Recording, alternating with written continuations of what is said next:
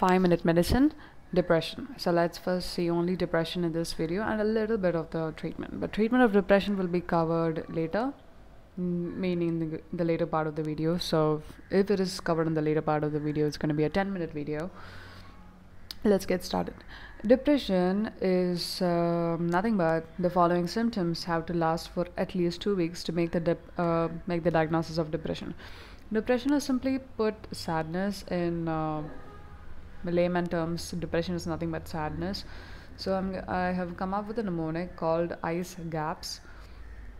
ICE GAPS is a mnemonic for depression, symptoms of depression. Okay, so the person, I stands for interest, so there is loss of interest for the person. So usually he used to be interested in a particular activity, and now that activity no more excites the person. So it's called anhedonia, which is a medical term for loss of interest. C is cognition and concentration is lost. So there is significant cognitive decline, and the concentration and the attention span is very much reduced. E for energy, the person has no energy nowadays. And G for guilt. Guilt, the person just feels guilty about things which he is not supposed to feel guilty. So guilty that the world is spinning, guilty that the sun is rising from the east and sets in the west. Basically, he is guilty about everything. A is appetite. The person's appetite is reduced. The person may completely neglect to take care of his health and do not eat properly. And so what happens is the person is going to be very lean. But sometimes sadness makes people overeat also. So weight gain is also not very uncommon. Psychomotor agitation or retardation. So the person will be restless in case of psychomotor agitation, and worst case scenario, there is psychomotor retardation where the person fails to get up even from the bed. S stands for sleep disturbances. Sleep disturbance is nothing but early morning awakening. Most of the time there will be insomnia, but sometimes there will be hypersomnia, meaning the person either does not sleep at all, have sleeplessness, that is insomnia, and hypersomnia, the person sleeps so much. But the most classic presentation of depression with sleep disturbance is going to be early morning awakening and reduced latency of the REM sleep. So the person is just not able to sleep properly. And another S is suicidal thoughts. The person is very suicidal. And remember, suicidal thoughts present itself means as a severe depression. And for that, we have to give a treatment called ECT. We see a lot more in detail about ECT in the upcoming videos. So that was about the symptoms. Moving on to the signs. The signs include Varaguth fold and the omega sign. Varaguth fold is nothing but a triangle-shaped fold present above the inner canthus of the eye. Omega sign is nothing but omega-shaped fold on the forehead because of constant frowning and crying. And there are certain etiological factors which we are assuming causing depression. Biological factors are those with the neurotransmitters. The serotonin can be low. Serotonin is a happy hormone. Happy hormone is low, so the person becomes sad. Norepinephrine is the same thing. Endocrine disturbances, hypothyroidism causes depression. And there is this favorite theory of mine. It's called the Ehrenberg's cognitive theory. Ehrenberg is a person who said there is a cognitive theory, okay? So basically the person has the person does not have three things. Okay, so what happens is there is hopelessness, helplessness, and one more lessness. Comment that lessness in the comments below. Okay, so that is the Ehrenberg's cognitive theory. There is helplessness, there is a syndrome of hopelessness also. So helplessness is nothing but the person feels like he can never find any help from other people, and hopelessness is just he does not have any hope for the future. So that's the Ehrenberg's cognitive theory. And then moving on to the treatment for depression. So depression is a disease. You're not supposed to no one is supposed to say, okay, you're just depressed and just cheer up. Okay, it is a disease, so we need doctors to treat it, we need tablets to treat it. All right, so minimum of 3 to 4 weeks is necessary to find out whether the person is responding or not, and the minimum duration of treatment has to be 6 months, or the longest the episode duration which is the longest. For example, the person is going to have a depression for 2 years, then the cutoff for taking the drug is going to be 2 years, not 6 months. Say the person has 3 months depression, and so now the person has to take the drug for a minimum duration of 6 months. So whichever is longer, whether the depression duration is longer or the 6 month duration, the cutoff of the medicine is longer, whichever is longer, that much amount of time the person is supposed to take the antidepressant pills. So the drugs which are used broadly are tricyclic antidepressants, SSRIs, SNRIs, MAO inhibitors, and atypical antidepressants. Let's see one by one. TCA stands for tricyclic antidepressants. These drugs are going to block 5-HT, which is serotonin, and NE, norepinephrine transporter. So what happens is the transporter is going to be blocked, so the serotonin and norepinephrine is going to increase to very high levels at the synapse.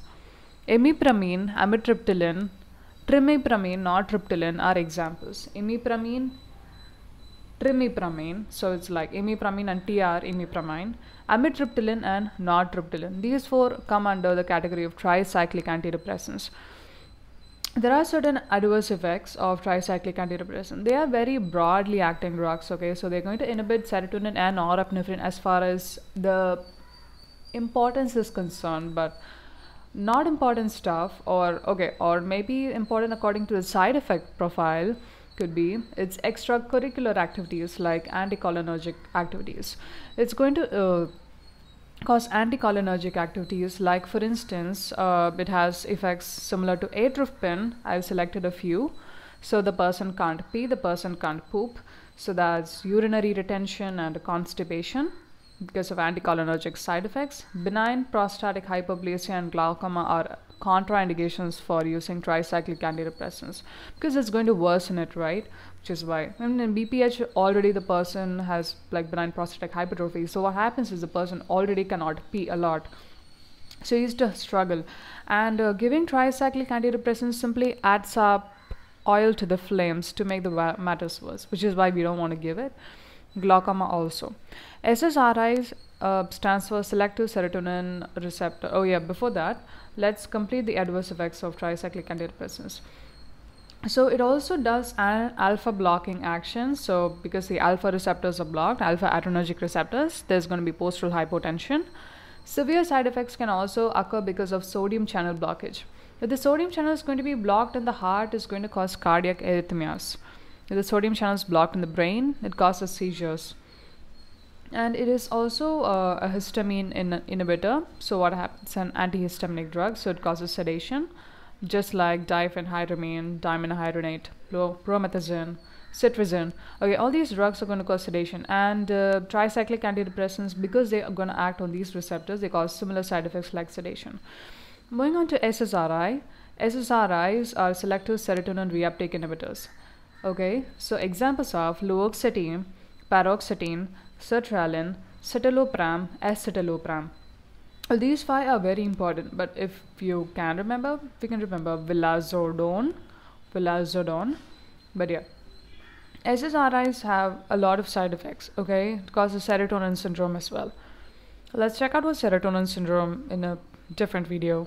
Okay, SSRI, these are the examples. The adverse effects are there is reduced libido and there is weight gain. So it's just like the person is very fat and the person does not want to have sex. SNRI stands for selective norepinephrine reuptake inhibitor. So examples include duloxetine, venlafaxine, desvenlafaxine. Duloxetine, venlafaxine, desvenlafaxine. Similarly, the side effect profile are similar to SNRI. Side effect profile are similar to SSRI. It's a dose-dependent side effect. The hypertension is a dose-dependent side effect. Serotonin syndrome occurs in case of SSRI and also SNRI. SSRI and SNRI. Okay, serotonin syndrome. SNRI examples are duloxetine, venlafaxine, desvenlafaxine. Side effect profile similar to SSRI, so there is weight gain and there is loss of libido. And there is dose-dependent occurrence of hypertension.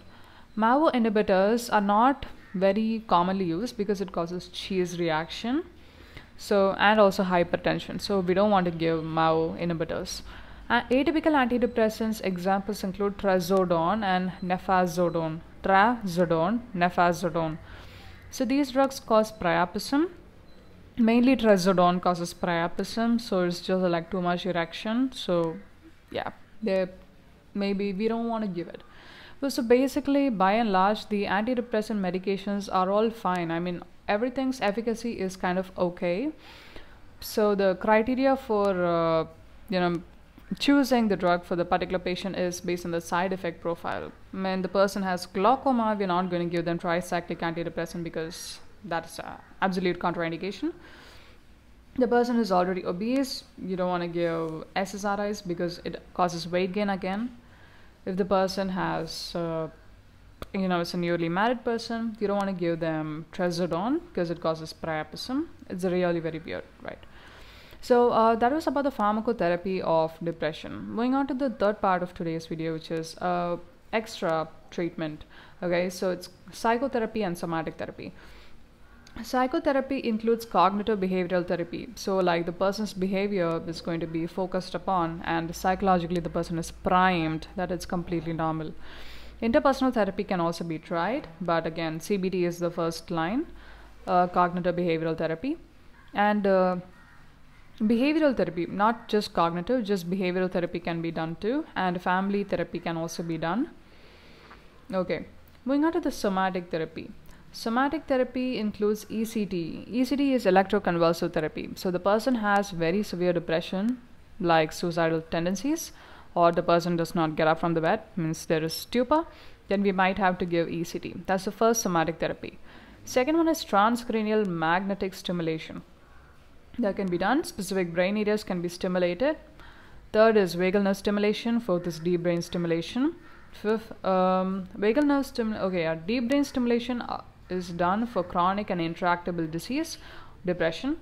And sleep deprivation can also be tried. So the person is just prevented from sleeping, but however, and the person gets better, that's what they say.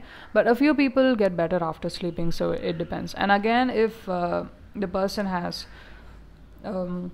any other sleep problem, if we're going to give the person sleep deprivation and once again the person is going to sleep, the depression is going to recur. That's like the main problem there. So it's not a permanent solution, right? Moving on to the phototherapy.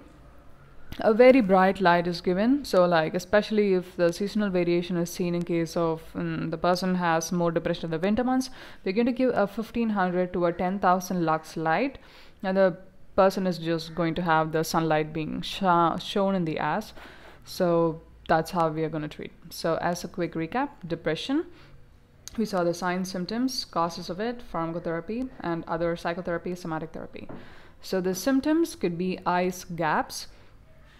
ICE gap stands for interest, cognition, concentration, energy, guilt, appetite, psychomotor agitation, sleep disturbance, suicidal thoughts.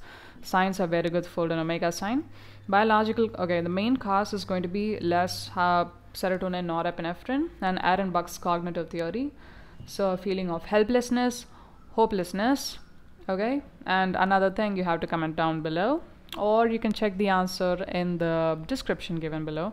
Pharmacotherapy, we're going to use tricyclic antidepressants. SSRI, SNRI is causing weight gain.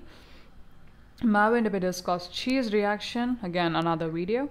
Atypical antidepressants cause priapism. Psychotherapy is somatic therapy. Psychotherapy, the most important one is CBT, cognitive behavioral therapy. Somatic therapy, the most important one is ECT, or the electroconvulsive therapy. But what I like is the phototherapy, where we shine light on the person. Thank you.